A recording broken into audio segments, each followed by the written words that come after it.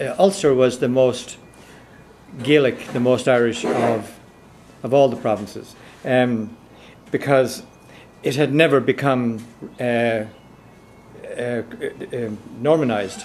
The only ones that ever got into Northern Ireland was the de Courcys, and the O'Neills actually chased them out of there.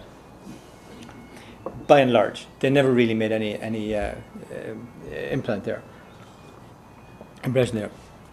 I just wanted to sort of lay that out as a sort of a fundamental thing. Now, what's interesting is that didn't bother Elizabeth so much. She was a practical stateswoman, and she actually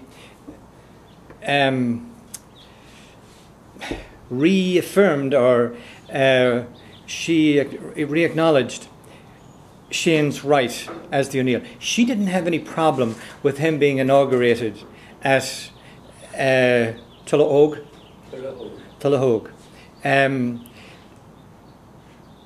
Her father Henry did, and certainly his lieutenants did. That drove them crazy, and especially the church. It drove them totally nuts. You know, the idea of an ancient chieftain going up on top of a hill, sitting on a stone, and being inaugurated by turning around and looking, you know, all these little... I mean, that was totally unacceptable to the Archbishop in Armagh, or to the Orthodox thinkers in Europe.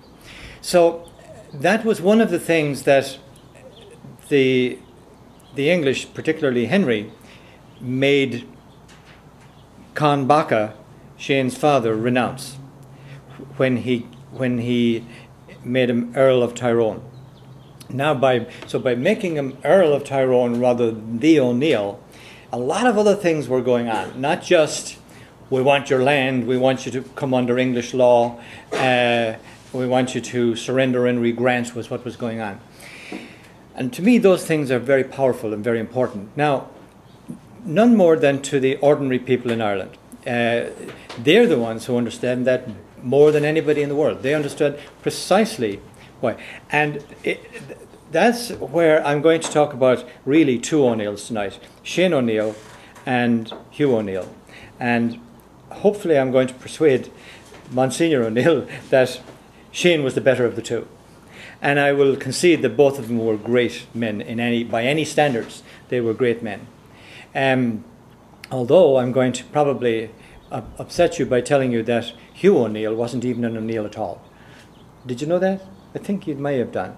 He actually was not an O'Neill. Now, that wasn't unusual in Ireland, because legitimacy and illegitimacy didn't have any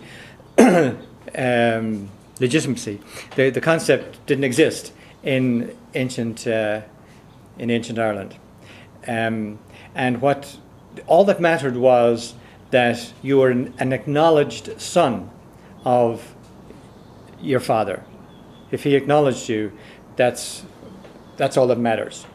And in those days, to be a chieftain meant that you had pretty well free access to whatever women there were. I mean, it was an honor for a daughter or even a wife to sleep with the chief when he came by. Same with the bards. Yeah, amazing, but that's true. And that's why Shane, you know, the surname McShane is the son of Shane. So Shane left a lot of Shanes around, and so did various O'Neills. But I mention that for this reason, because what happened actually was Con O'Neill, Shane's father, was the O'Neill. This was Con Baca. He had succeeded from his father, who I think was, what was Con Baca's father's name? Son of Con Mór, King of Tyrone, grandson of Henry O'Neill. But again, as I said, it doesn't matter. I'm concentrating on Con because he was the father of Shane. But to understand the O'Neills and understand what happened at that time, you need to understand both of the O'Neills, because they're very different. Now, Con O'Neill, he lived from 1480 to 1559.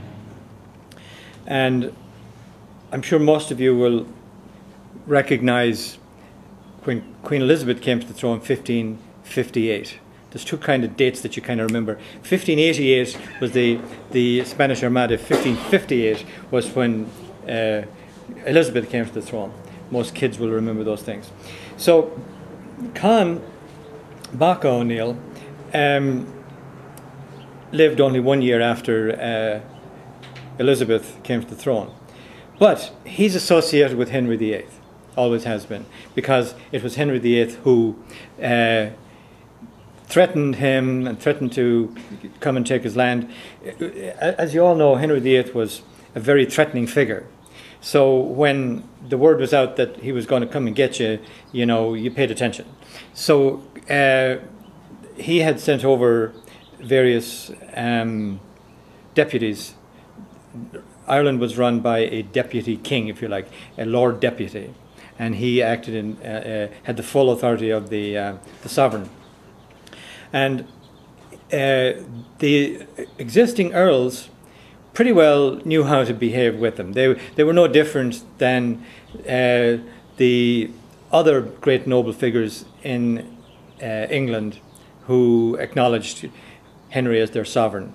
So the Fitzgeralds didn't have a great deal of difficulty acknowledging him, except that he treated them real badly, and he did it to provoke them, and he provoked a rebellion by young Silken Thomas, who was contemporary of Con, and he destroyed the Fitzgerald family. But I won't go into that, that's another night. But now, of course, as you know, the Pale was the area around Dublin, which was the area controlled by the English, directly by Dublin Castle. Not controlled by Fitzgerald or the O'Neills or anybody else, directly under the administration of Dublin, the Dublin Castle, and the English administration in Ireland. Further south you had the Butlers in Kilkenny and the O'Briens in Limerick area, and they were the Ormonds and the Desmonds. But the O'Neills were different. So therefore, the plan was, we got to get O'Neill over here to become an earl. So to bring him into the English system. And Con thought it over for a long time and delayed as long as he could, but finally he had to go. But before he went, and I come back to an event that happened, which was an extremely important event. A woman came to him, to his great hall. You know, they lived in Dungannon, of course. That was their headquarters. The O'Neills are associated with Dungannon. Dungannon, you know, the fort of Shane actually set up his headquarters at Benburb, not too far away. But so she came to Dungannon, and the way it was told by Manus O'Donnell, who was visiting from Donegal. The Donegal's were nominally subservient to the O'Neills, just like the McGuinnesses were. The McGuinness. And various others, the O'Reillys, the O'Dohertys, the O'Cahans, and so on. Traditionally, the O'Neills were the High Kings of all of Ulster. Everybody else. But the O'Donnells were always a bit of a problem. They were the ones that always sort of...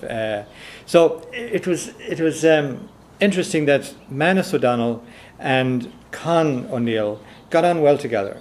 Even though they had fought each other, they were pretty well reconciled. Anyway, Manus O'Donnell tells the story about how this woman came to him, and he smelt a rat. He thought, this is not right.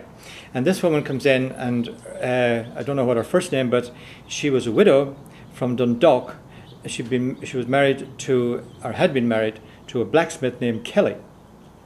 And she had this Onshach of a son with her. I don't know if you know what an Onshach is, right? Well, actually, an Onshach is a female. Sorry, he was an Amadan son. That's what he was. Onshach is a female Amadan, but he had this sort of like, I imagine him as kind of like not too bright. You know, maybe a bit of a lout. He was considered.